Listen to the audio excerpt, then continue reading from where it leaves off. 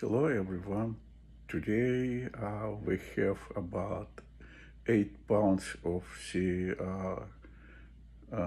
homegrown tomatoes, and we decide to make homemade ketchup today, and I will show for you guys what we need. Like I said, we have 8 pounds of tomatoes. Then I need to have garlic, vinegar, hot pepper. I use dry, which we picked last year, and it will work. Then onion, ginger root, all spices, salt, paprika. On this time, instead of sugar, I will use honey and vinegar. So first, what I need to do, I need to prepare tomatoes. So I wash it and I will cut it on 4 pieces and I will put in pan. And then I will show what next. See you my next video. I move on my next step. I split tomatoes for 2 parts, and I will add a little bit boiled hot water, just a little bit in every pot, because now I need to boil tomato about 5 minutes from starting of boil. So this will make my tomatoes so soft, and then I can proceed in my next step. So see you about in my about 5-10 minutes on my next step.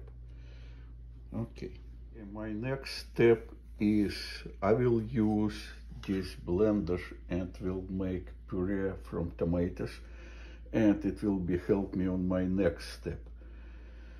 Okay, see you my next step. Step is I need to run this puree through my strainer, and this will allow me to separate seeds and skin from the puree. So and it looks like here, and see this result. So we'll see my next step. Okay, now my puree is ready, and everyone can see consistency. It's no hard body. There's only soft part of tomatoes, and hard body is there. So I separate it. Now I will add my puree into pot, and I already loaded pot with onion, and also I decide to use sweet peppers. So onion, sweet peppers, hot peppers, what else is there? Ginger root, and everything is there except garlic. So now I will add puree, and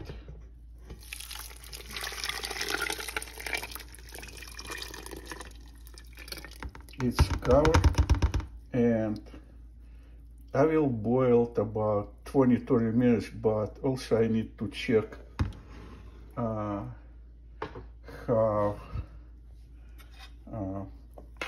puree, so it should be not so liquid, it should be a little like sticky, and I need to manage time.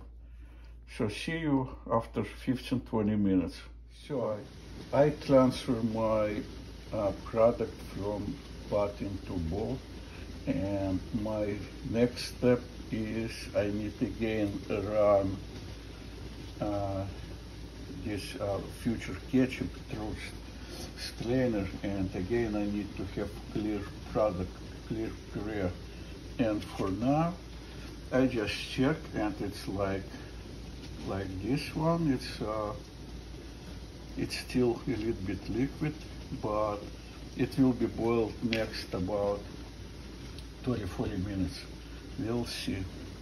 Okay, see my next step. Everything is transferred, and first what I will do, I will add honey and then salt, and I will adjust sugar and salt first, and then I will add everything other, every other ingredient, every other spices.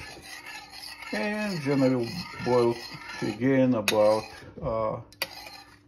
30-40 minutes, so I need to make it more sticky than it's right now.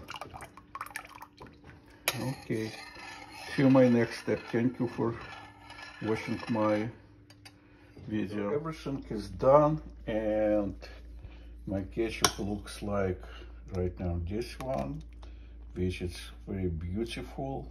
And next step, I will transfer ketchup into my cans, which are already sterilized. It's there, and we'll see on my video how many cans do I have from 8 pounds of tomato. See you my next step. So guys, I use 8 pounds of tomatoes, and I have 2 cans of ketchup and a little bit. I will try it in front of you.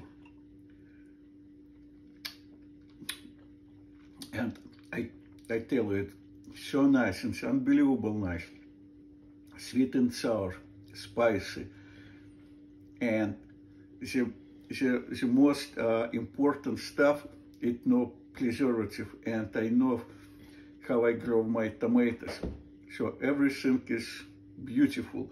And if you have a lot of leftover tomatoes which you do not know what you need to do, just make ketchup.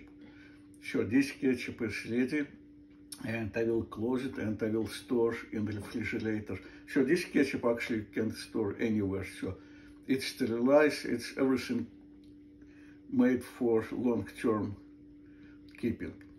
So please leave your comments, messages, questions, and I will answer for everyone. And don't forget to sign on my YouTube channel. Bye.